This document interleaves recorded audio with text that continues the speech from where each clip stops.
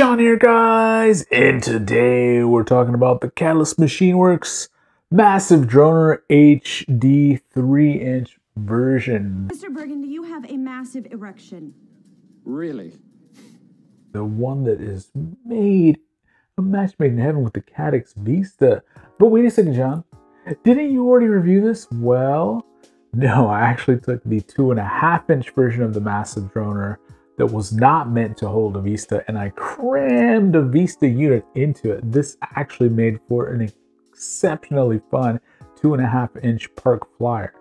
But I kept wondering, how much greater would this same formula be with an extra bit of prop?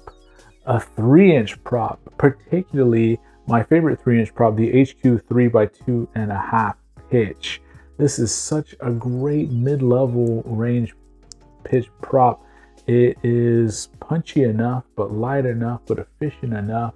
It's not too high, it's not too low. This is really my favorite 3-inch prop, probably of all time with the T-mount. So I wanted to go ahead and build this up, give myself plenty of room. This can fit a full 20x20 in there, but I went ahead and used one of these toothpick boards with a 3D printed adapter that I made for it, which gave me even more room. You see the Vista goes installed on top, hanging down. So the stack, it looks like it's a 4-layer stack, but it's actually not. It's 2 layers on the bottom, or in my case, 1 layer. And it is 2 layers on the top, hanging down. So they're totally suspended on different pieces of the frame.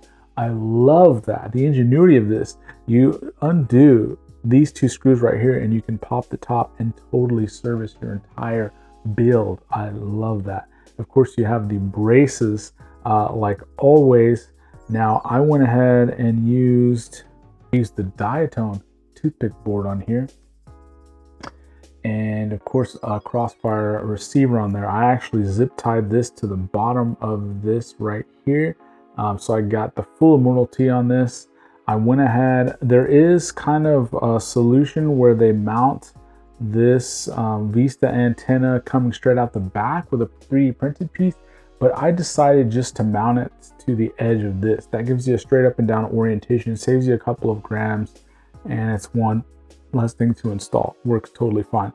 Motors on this, I went with kind of a smaller size here, guys. I wanted to try a lighter weight formula for this because all in all, component wise, this can be very similar to the Banggood 3-inch. And since that was sort of a heavier, beefier freestyle build that I did with 1408 Emax motors, I wanted to go a little bit smaller and nimble for this build. So I went with the RC InPower 1207 motor.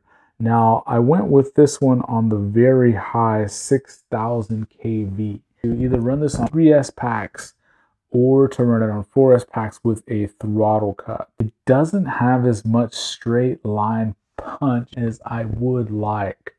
A lot of times, especially circa 2018 or so, the Diatone GTR 349 really spoiled us 3-inch quads that were capable of going well over 100 miles an hour.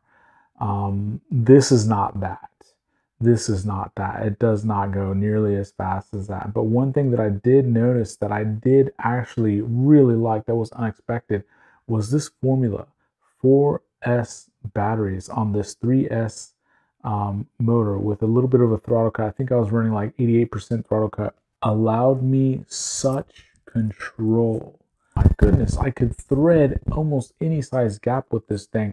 It's almost like if you've ever taken a race quad, like a 6S race quad, and just for grins you threw a 4S battery on it. It kind of slows everything down. Everything's going on slow motion, so it's just so easy to navigate everything. That's what it felt like. My moves were so crisp, so precise.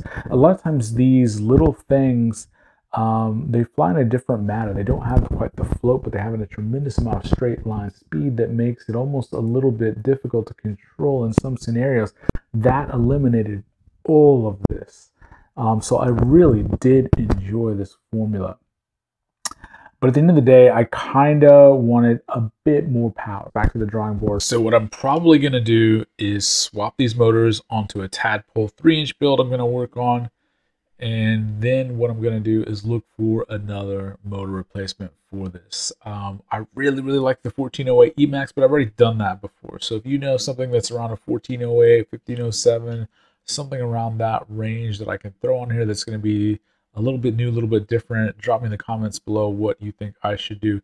If you want something that is not all about super speed, saves a little bit of weight, and has a tremendous amount of control, the flight times are not super long. Flight time on this setup, even though the motors are small, it's a super high kV, so it's only about 3 minutes. And if you're really punching on it, it might even be a little bit less. So I think I'm going to go with the bigger motor, try to get a little more efficiency and see what happens. Check out the footage of this thing. This was an awesome combination on a race course. Sometimes these little 3-inch will just blow around.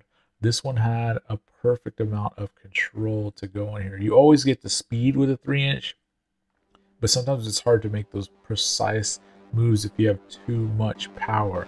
This one was so controllable. Really like it. Thanks, guys.